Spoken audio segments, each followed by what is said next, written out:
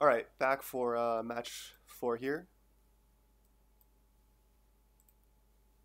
Yep. All right, this is a good hand.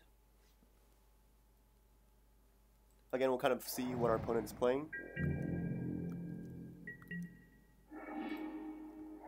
just kind of work it out from there.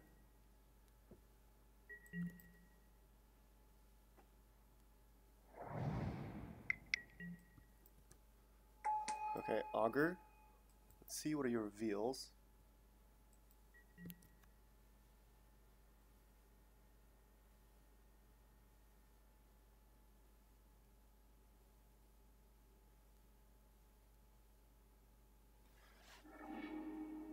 Agni Warp.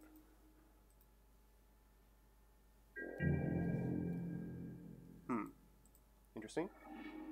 So this is blue-black. Do I risk the Tireless Tribe? Ooh, to a land. Or do I play Augur? You know what, I'm just gonna jam Tribe. If it dies, I don't really care. And if my opponent just does something stupid, I can just combo him out next turn. And again, I have 3 lands, so I don't keep any of those. Though again, with a circular logic draw, maybe I have to change that. I'm also looking to draw fairies. We'll definitely need to see if my opponent has fast mana. Doesn't look like it.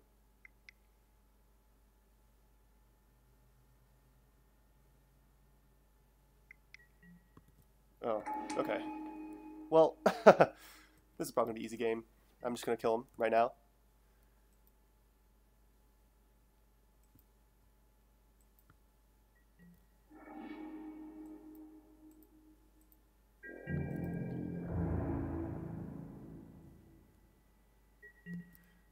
Yep.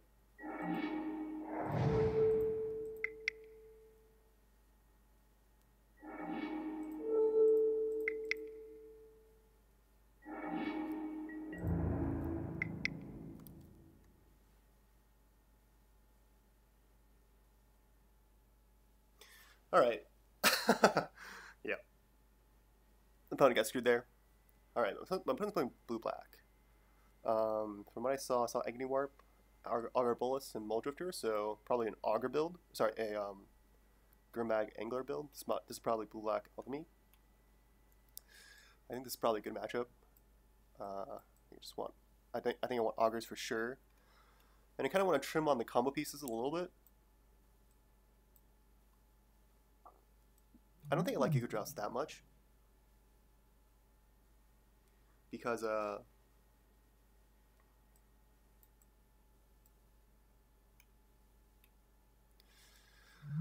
don't think I like Giga Joust that much because they're gonna just have a lot of lands, and a lot of their removal just kind of kills you. It's not like red deck, which is building up removal, just waiting for you to flip. I mean, do you have some removal like that? Against blue black, it's more just like they can just kill your Tireless Tribe straight up. So I think this is fine. Just putting in extra augurs. I'm gonna do my best to try to get the augurs to hit. So I'm gonna be trying to set them up with Ponders, Preordains, and Brainstorms. And then I'm just gonna try to value my opponent out.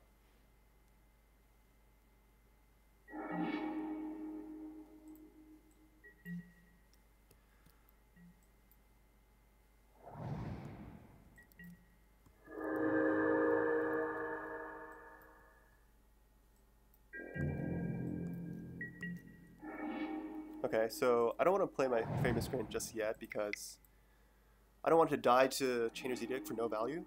Oh, wow. This is amazing. So, Preordain last, so that I can guarantee hit it with the Augur. Definitely not shuffling. That's like... Those probably are the 3 best cards I could have seen there. So, that's a very good hit. Now, I think... So, I think for... for Delver players, you probably are okay with, you're not worried about blue black. and you're okay playing this long game because you play blue red or blue mono blue. You're pretty good against these removal decks. But for tribe players, I think they probably panic a little bit too much. Like they think that maybe, like I'm thinking that maybe they think that the fairies are not enough to stop blue black, but they are. So I think you should feel safe in like these type of grindy matchups. All right, so I already have a dispel, so I think I'll just take a preordain.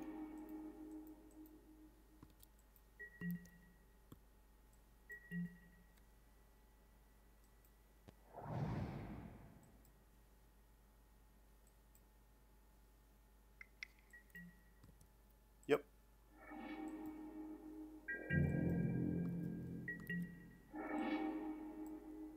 All right. Well, I'm gonna play my Fairy Miscreant.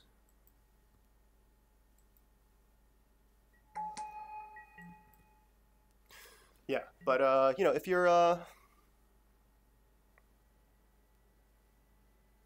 if you're coming to this deck from the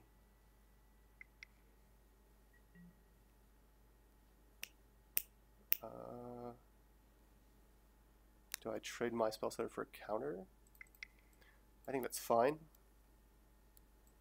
If he doesn't have it, it's great. If he has it, that's unfortunate, but not too bad. I'll be trying to find another creature. Okay. Definitely want both of these.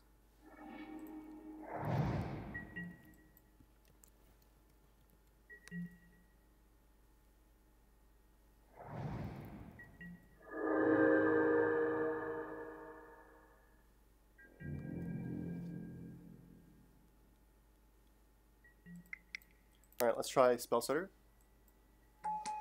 And I won't tap out.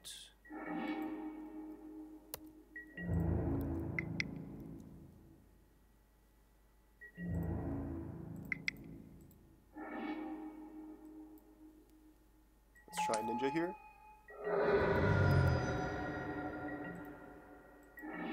Yep, and this is why you should really be scared of blue-black if you're coming from the tribe side. Forbidden Alchemy.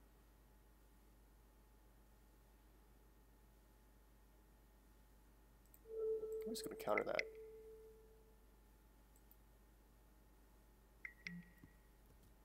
Okay.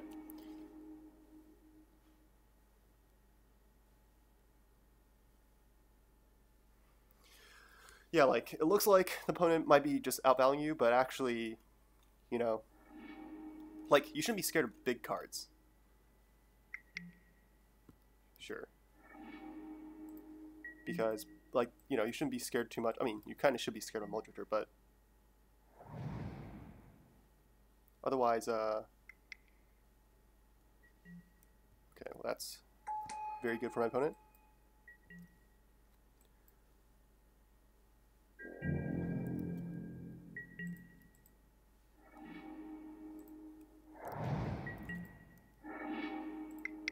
But, like, Muldrifter is really good, but it costs a lot of mana. Okay, so I do want all of this. I think.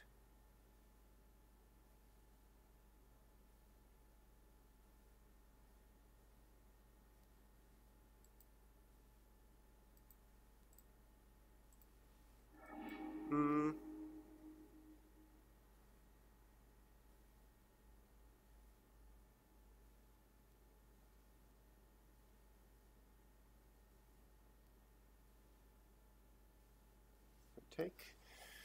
Yeah, I think I'll just take the last Spell Setter.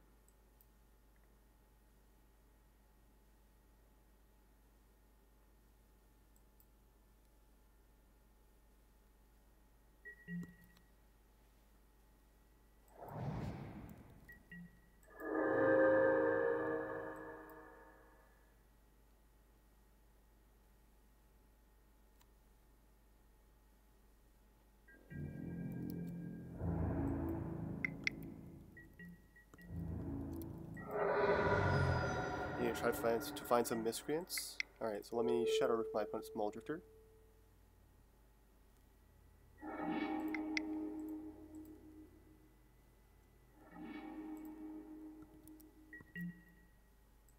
Okay, inside out. If I gush, it's probably fine. I definitely want to get something on the board. I can cycle this inside out the 2 mana, and if I have to discard, that's not too bad.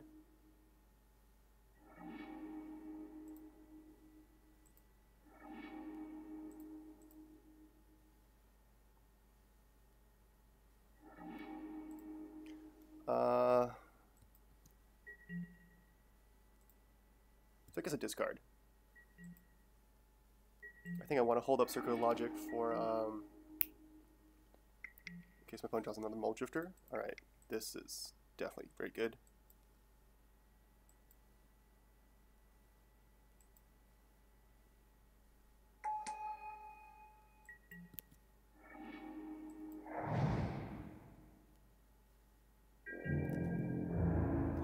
And now my, opponent's tackle Mole Drifter.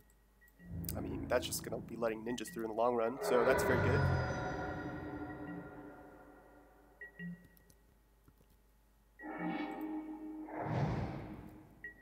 Alright, this is a fine place to be.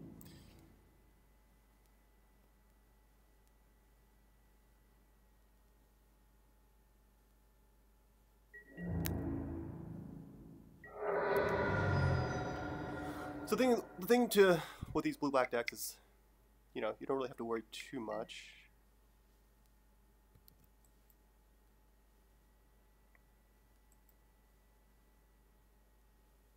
About dying, because they're very slow at killing you. So, yeah, plenty of time to try to just, you know, beat them.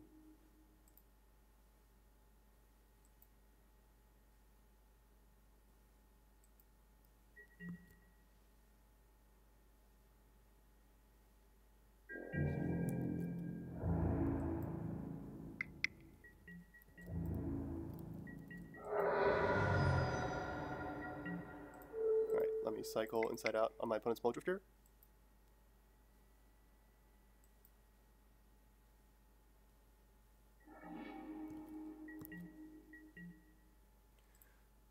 Alright, this is all fine.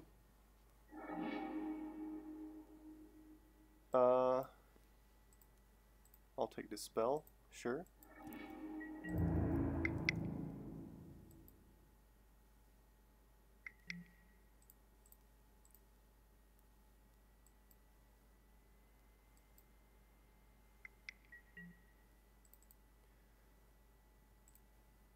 I'll just keep on spell stuttering.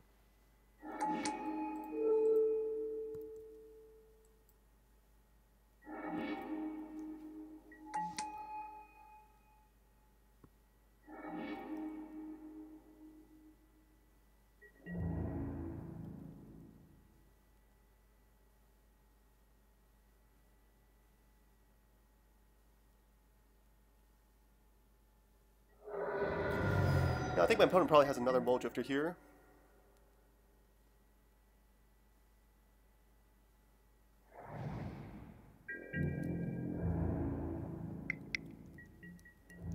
At least something big.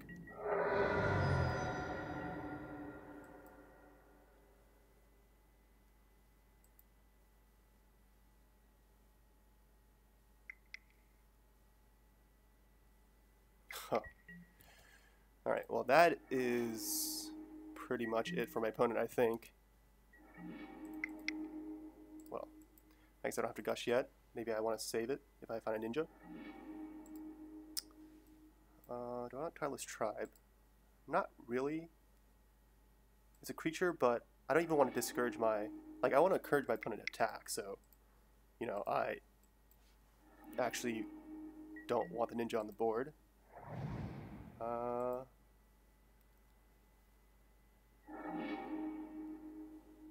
Okay, well, this is not terrible. By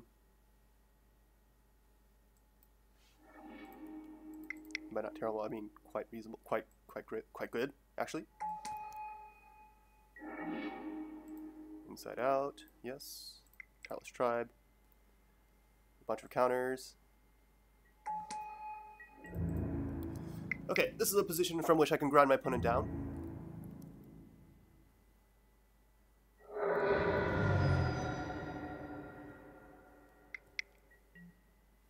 Doomblade. I think I will counter that. That's fine because I kind of if I let my Childless Tribe die, I can't cast Circular Logic. So if he has a Mole Drifter this turn, that'd be bad. But he didn't.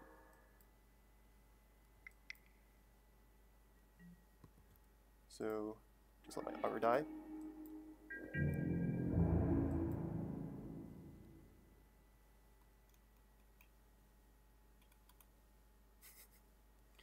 Alright, my opponent would be insane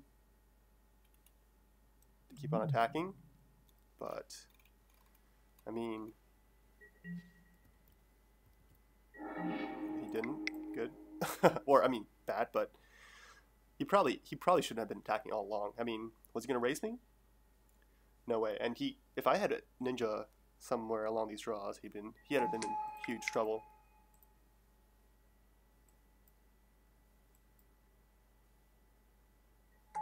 Yeah, so that's the thing about these fairy decks. You're not going to beat it with removal, so...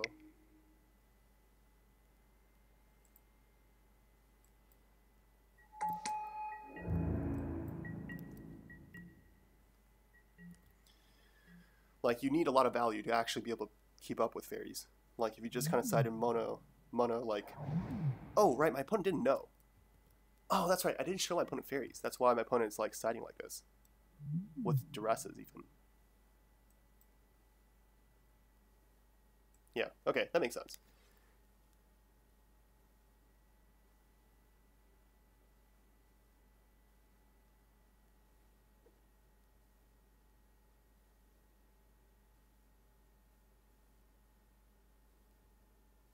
Alright, well I'm going to go for the kill this turn.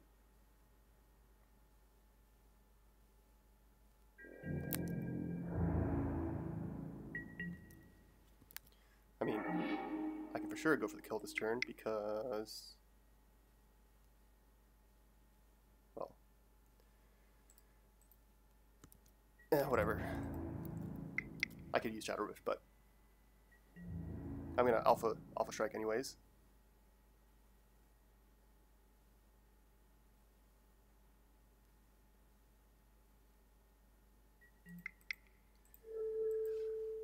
Inside Out.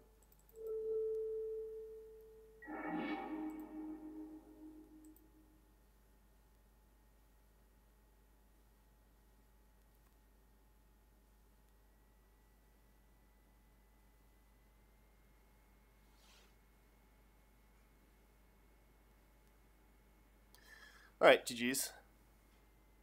So yeah. Fairies are very strong against removal decks. So, kind of a synergy going on here. Like, I think probably Tribe by itself would be kind of vulnerable to some of what's going on here, but along with Fairies, you can kind of just push through them. Alright, GG's.